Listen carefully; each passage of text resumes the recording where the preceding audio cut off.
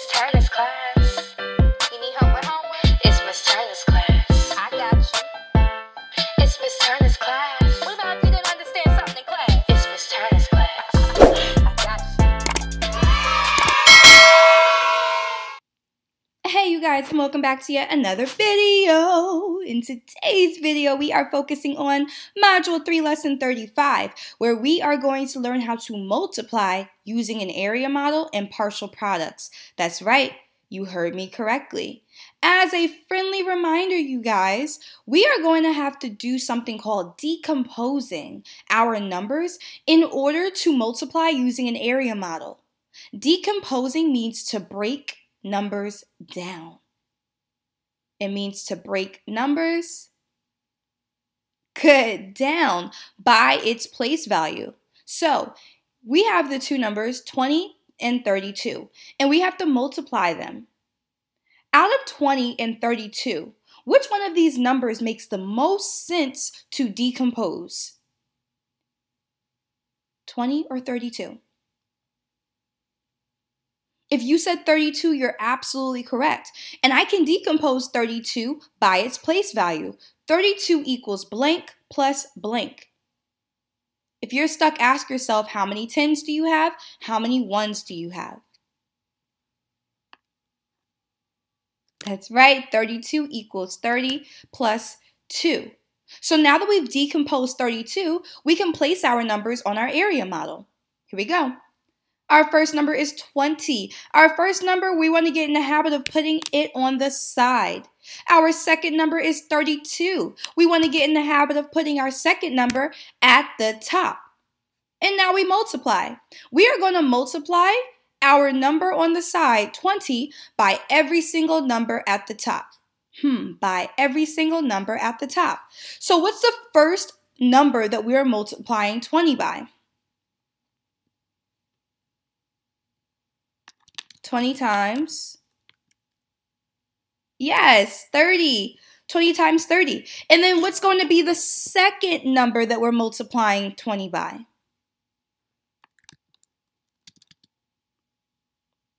Yeah, 20 times 2. Here's the thing, y'all. I do not know 20 times 30, but I do know 2 times 3. What's 2 times 3?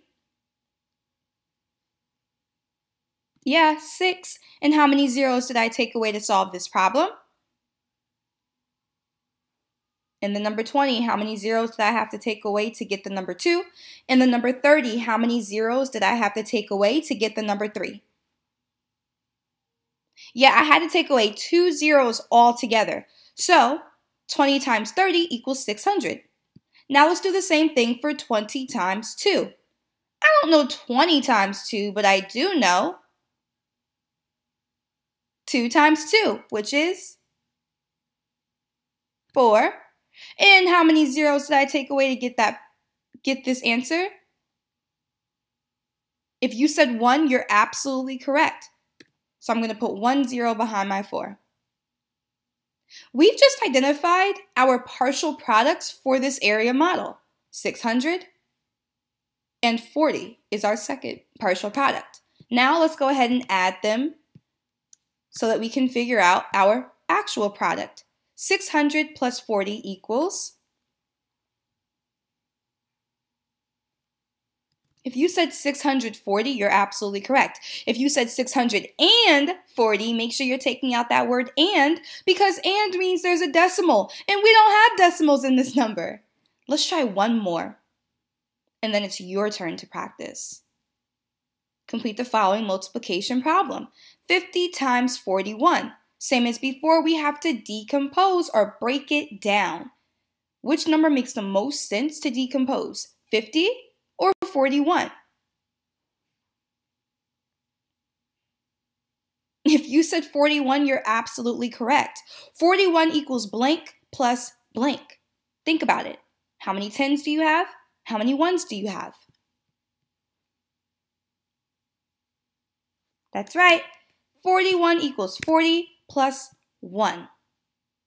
As a friendly reminder, I know that we are a few minutes into our video, but please make sure that you have your paper and pencil with you and that you are doing these problems with Ms. Turner. It's okay to pause the video and make sure that you draw your area model in those blanks. Let's keep going. Who remembers? What number is going to go on the side? Is it going to be my first number or my second number? That's right. Your first number is always going to go on that left-hand side. Our second number then is going to go on the top. And we decomposed our second number to make 40 plus 1. So we're going to make sure we put that decomposed number at the top. Now we multiply. What two numbers are we going to multiply first? Here's a hint if you're getting stuck. This is our first box. Look all the way on top of your first box to see what you're multiplying 50 by first. So I'm multiplying 50 times. That's right, 40. And now let's do the same thing for our second box. What am I going to multiply 50 by next? Good, 1. All right, here we go. 50 times 40. I don't know 50 times 40, but I do know. Yeah, 5 times 4, which is 20. And now you guys, in order to solve 50 times 40, I took away 1 0 from here and 1 0 from here. How many zeros did I take away altogether? Yes, 2 zeros. So put those 2 zeros back in, and don't forget your comma if you have more than 2 zeros. 2,000. Now let's multiply 50 times 1. Oh, we don't have to take away any zeros here because anything times 1 is that number. So what's 50 times 1? For sure, 50. And same as before, add your two partial products. Make sure you're going in order. And what do I get when I add 2,050 together?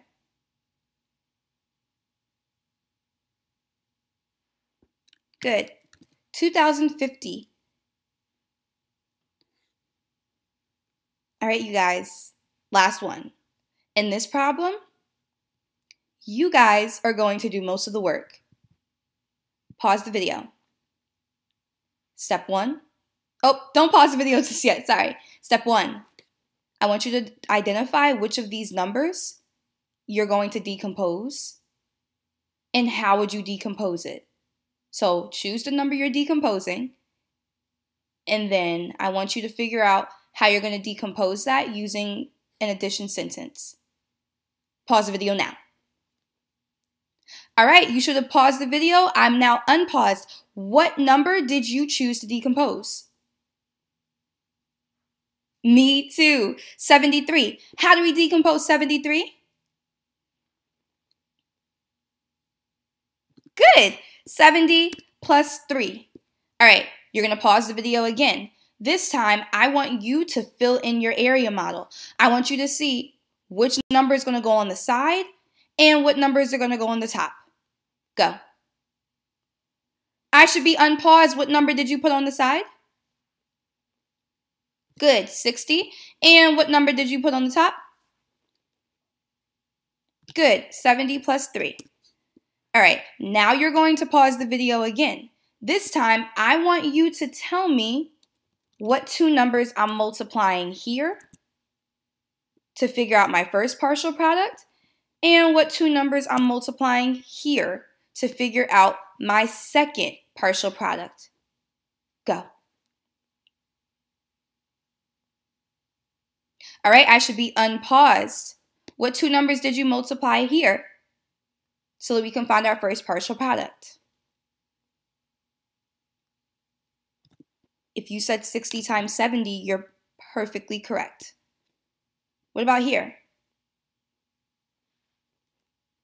If you said 60 times 3, you're perfectly correct. All right, now you're going to pause the video and you're going to start finding your partial products by multiplying. Get ready? Go. I should be unpaused. What did we get for 60 times 70?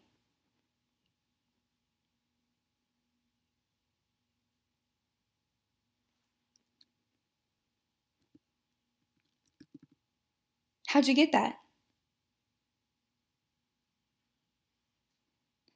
Did you use the trick? Taking away your zeros and then multiplying 6 times 7 and then adding those 2 zeros back in? If you did, awesome job. What about 60 times 3?